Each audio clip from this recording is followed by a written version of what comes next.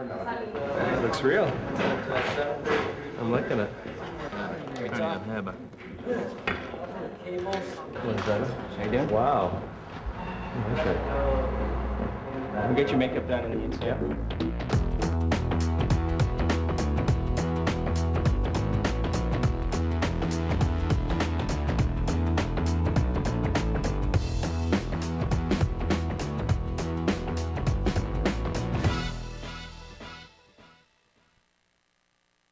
You're asking me how I keep up with technology? You can't.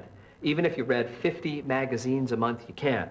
But let me give you one great secret about technology. It never matters about the past. It's all about the future. When you finally find a time that you're excited about something that technology can do for you, you forget about all the ways it used to work before and just go forward. And that's what people find, is when they really start to get excited about it, it's a pretty easy path. It's all about the future. Dave Chalk Connected is brought to you by TELUS. The future is friendly.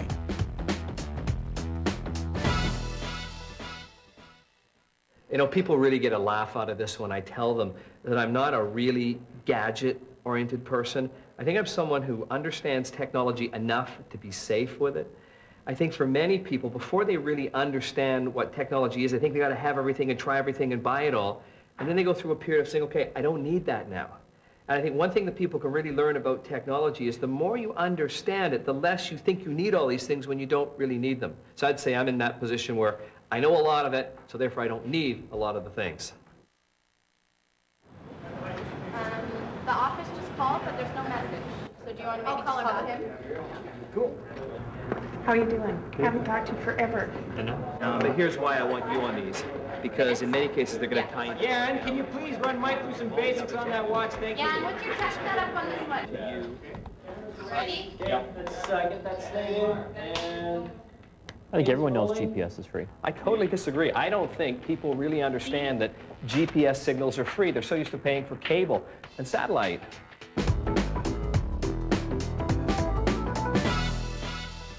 You know, back in the 1960s, the U.S. government did something that most people were unaware of. Well, for that matter, the U.S. government does a lot that people are unaware of, but they sent 29 satellites up into space with the sole purpose of reporting their position in space. These hover in a geostationary orbit, meaning relative to your position on Earth. All 29 are in the same place. They radiate time code down.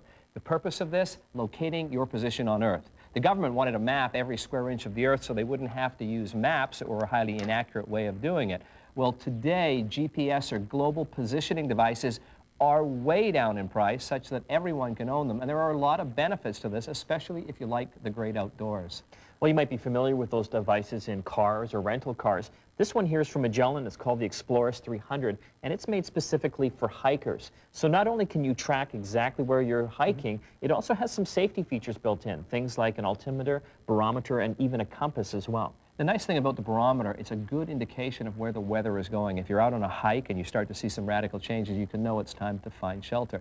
I had a friend of mine that went out on a trip for 7 days. The first 6, he just went anywhere he wanted to go, up hills, down valleys, in rivers, in caves. When it was time to return home, he just simply hit a return path, and the GPS device took him all the way back home safely. You can have a lot of fun with these things. I found this one pretty intuitive. Usually I don't like using these devices because they're pretty complicated. This one here, if you can basically use Windows or a computer, it's got the same type of interface. You can see here it even has an escape key, which I love, so you can always get back out of the menus. And simply by hitting the menu key here, I've got all the different functions. I can track all of my different routes. I can even go down to the weather here, as we're talking about the barometer and the compass and what have you here. You can see I've got a digital readout here of what the temperature is, barometer, and even the altimeter, like how high up I am. Yeah, and I agree, these ones are really intuitive. So bottom line, they are low cost, about the $250 price range in this. They're rugged. This one can be submersed in water for up to half an hour. If you fell in, you'd probably be dead yourself, but GPS would still be working, telling people or letting them see where you fell in the water. This one even has 8 megabytes of memory, so it can store the entire map of North America or Europe, for that matter. A great thing to work with if you're traveling in the outdoors, reasonable price, and remember, you pay nothing for those signals. It's not like cable, and it's not like satellite. This is free information available to you when you're out and having some fun.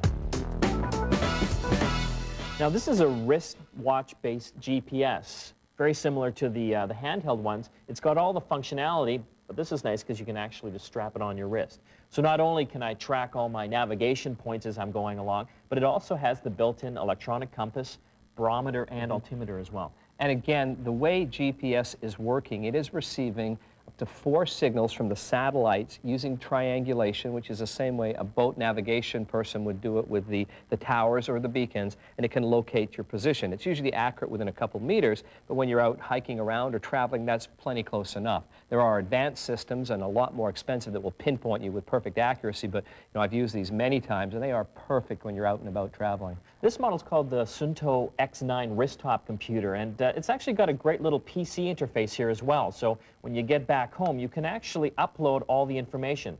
As far as the maps and things like that, you can bring in your own maps and then track where you've gone. You can even get a visual representation of your height as well. And this is pretty cool because the online community of Suunto on their website allows you to upload a lot of this information, so specific trips and hikes and pictures and little day journal things create a community. And in fact, when you're out hiking around and you want to go to a certain area, maybe someone's already done this in a really exciting way and there's a lot more information. So it's not only about the GPS, but now it's also about communities as well, too. This would almost be a good watch for training because it's got all the regular watch features like stopwatch. You can even see how fast you're going the distance. And again, having that PC interface there, you've got total control of your training. Now, we're talking about $700 price range for this, so they're not cheap, but there's a lot of value. If you're outdoors, if you're doing a lot of training, you want to know a lot about weather conditions and have all that information automatically being tracked to your watch, check this one out.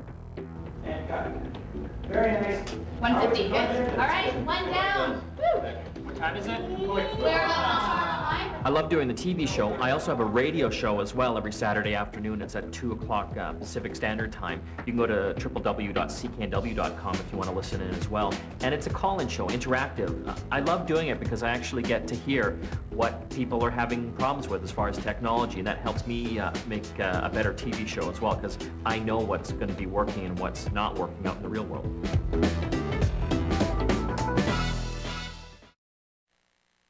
Is wireless going to continue to evolve? Oh my God. They say in the next 8 years, the sum total of all the knowledge on the planet Earth is going to double. Wireless is going to be caught up in that. In fact, we're going to see base stations that currently go from 100 to say 200 feet, going to 30 miles right off your desktop computer.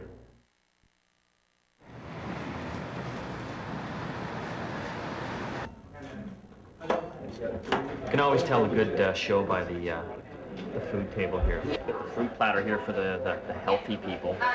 But here, this is good. I got like little potatoes. I got some French toast here. Oh, look at this, huh? Yeah. Sausages. Where we go? Need more sausages? Okay, let's do this thing. All right. You wear a bigger baseball glove, and you're more likely going to catch the ball. It's like having a bigger baseball net. A bigger baseball net. You know, Dave and I, we've known each other for 10 years, so do we go and hang out in computer stores when we're not doing the TV show? No. I mean, we're normal people, and we like to do our own things. Can we get going on this? Okay. I'm just prepping him. I'm just trying to find my motivation. He's not in his... He hasn't got his motivation here yet. Okay. We gotta get rolling. Let's get rolling, guys. All right, everyone else, stay still, quiet on set, close the doors. And mark it. And in 3, 2, and 1. Well, I think I travel too much, and one of my big problems is all the tech gadgets that I have with me. They're literally spilling out of my pockets. My cell phone, my Palm Pilot, my MP3 player. Well, backpack manufacturers are starting to address this problem. This is a new one from Targus called the Targus Port 3.1 notebook backpack. You know it's technology related when they start giving it version numbers. But this carries all of my tech tools when I'm out on the road, so I'm the ultimate road warrior. It's big enough for a laptop that has a 15-inch screen. You can see inside here plenty of room not only for the laptop, but all of my papers and books as I'm traveling. And what I like is the cushioning system. I've actually taken this out here. And instead of just regular foam, this is actually using an air cushioning, a vented air cushioning system and high-density foam. It surrounds the notebook computer, so it actually floats inside the bag. It actually gives you 5 times the protection over regular foam. So on top of the notebook, I can also carry my cell phone. It's got a little removable cell phone holder here on the back, so I can keep that handy at all times. And for my MP3 player, my iPod, check this out here. I've got my iPod inside this little pocket here, and it's got a little hole out for the headphones as well, so I can listen to my music as I'm traveling around. You can also hook up a water bottle to this. And you can see right on the front here as well, I've got plenty of room for all my pens, paper, CDs, what have you. And to keep your valuable notebook and gadgets off the ground, it's got special shock-absorbing feet as well. So while you're traveling, why not stay organized and keep all of your tech tools in one bag? Have a look at the new Targus backpack. And 140. You know, in the world of computers, theft is big-time business. There's a black market. Say with a notebook computer, you can get 70, 80 cents on the dollar. It's not if your notebook computer is going to get stolen or lost, it's when. So wherever you got it, lock it down and keep your eye on it all the time, or before you know it, it's going to be gone. The #1 thing stolen around technology is notebook computers.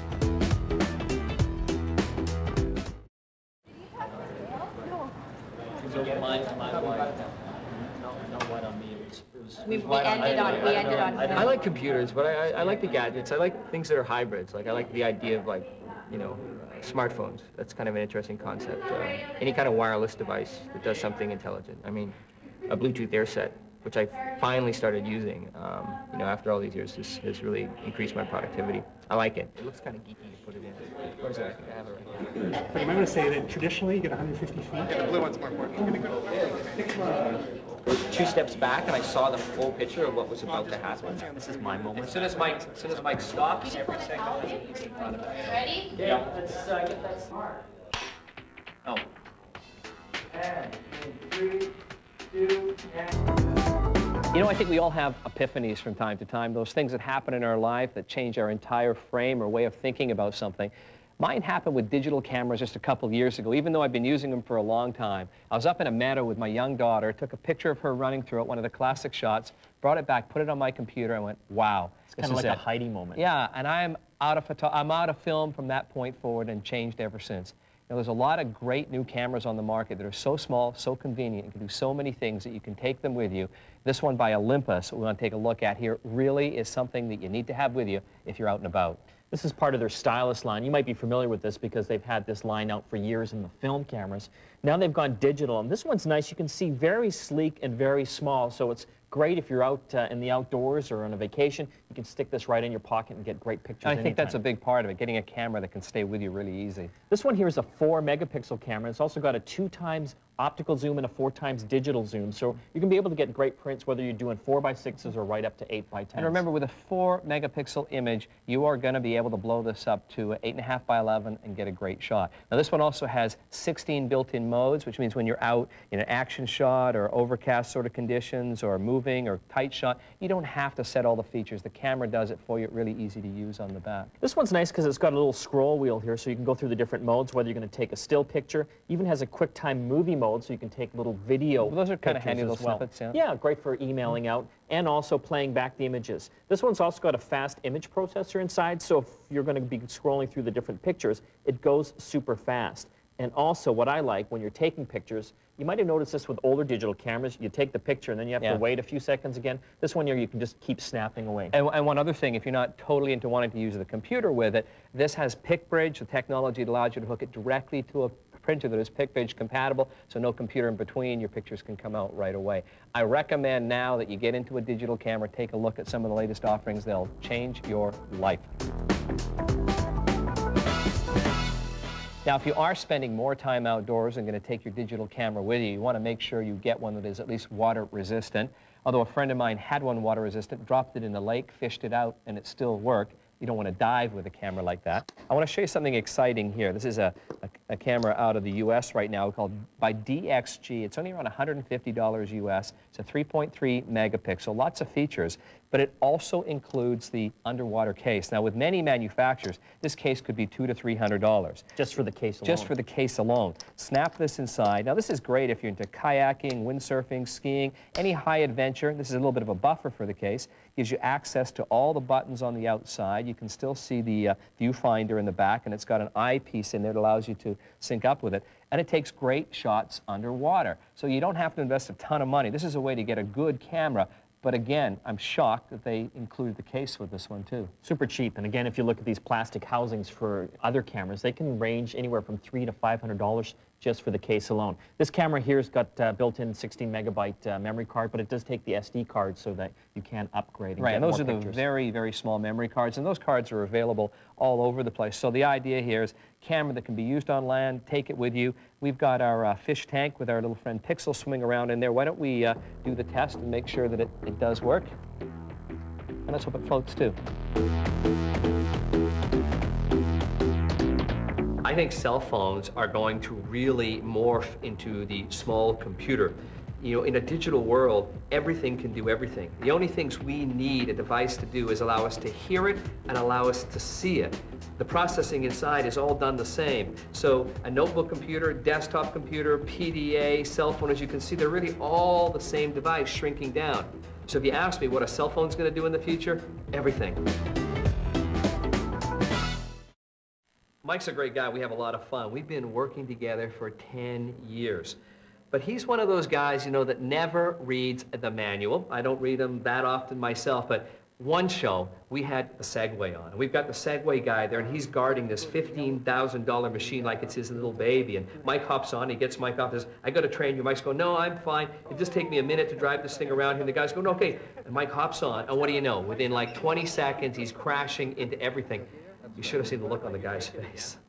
You know, if I was a kid and you asked me about what technology would be great, I'd probably be saying something like a new game or something. But being a parent with kids, where I think the new technology is really playing off is new devices with GPS built into them. There's watches that'll show a kid's position and report if any sort of incident occurs, send you a message right to your cell phone, or allow you to communicate directly with the watch. In Mexico, for example, in high-risk areas, they're even putting tiny little chips inside of the kids, so if there was an attempt to smuggle them across the border, they could be stopped and identified on their way across. And I guess for me, too, one thing I really liked as a kid was walkie-talkie radios, but the range never went anywhere, and it was all staticky and crumbly. But those are changing. We're getting so much better when it comes to radios.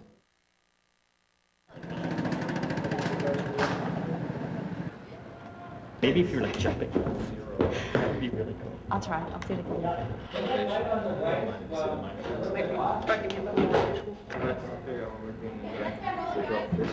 Yeah. We just have to remember. Quiet on set. This one's start. And that works. 3, 2, and 1.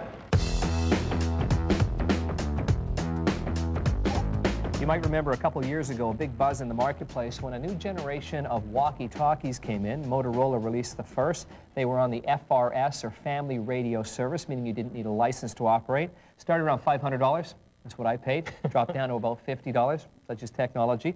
Big buzz again, though, because there's a new generation called the GMRS, which is for General Mobile Radio Service. See, I programmed Mike for that one. This is a band in the U.S. that requires a license, but in Canada, the license requirements have been moved. So it means the radios are up to 4 or more times powerful, whereas the old ones went around 2 kilometers. These can go from 8 to 12 kilometers, depending on the model. These ones here are around $120 for the set. They really work well, as I said. No license required now for these. Well, these are cool. They come with a little battery charging station here that you can put both of them in and charge at the same time. You can even take the batteries out and charge them separately as well.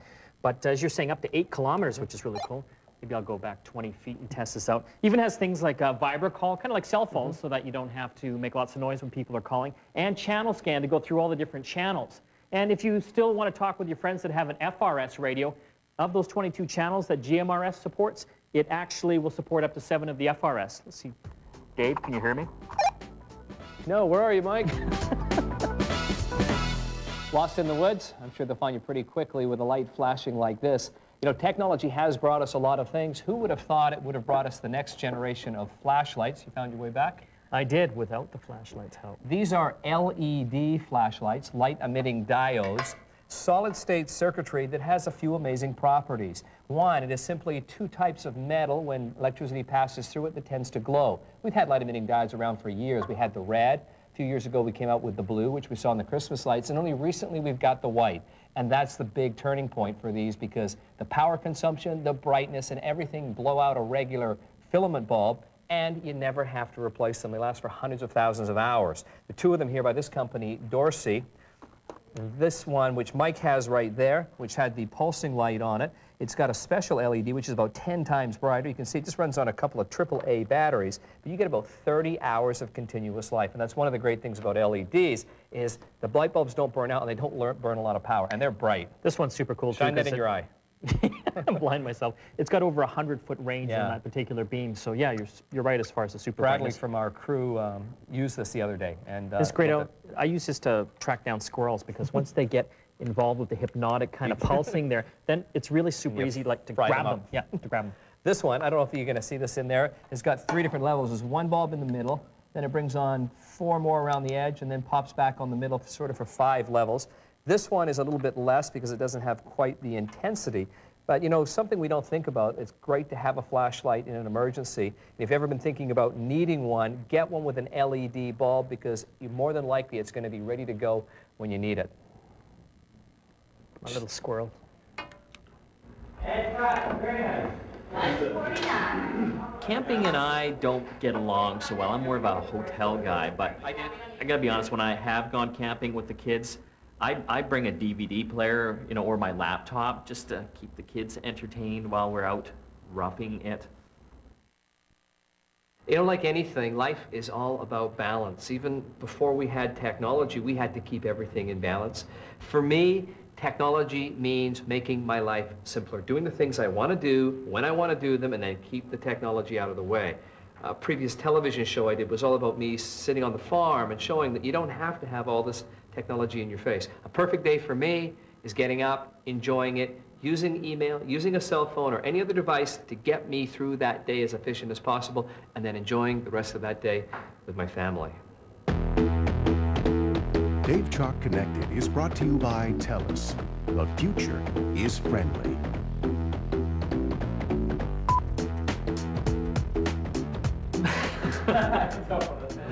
However, now with the, you know, His knob is turning. Oh, those were crazy times back in the old days. you know, I think we're finally starting to see a great trend change. You know, I think, Dave, I need you to play as far back. That's the late night version of the old days.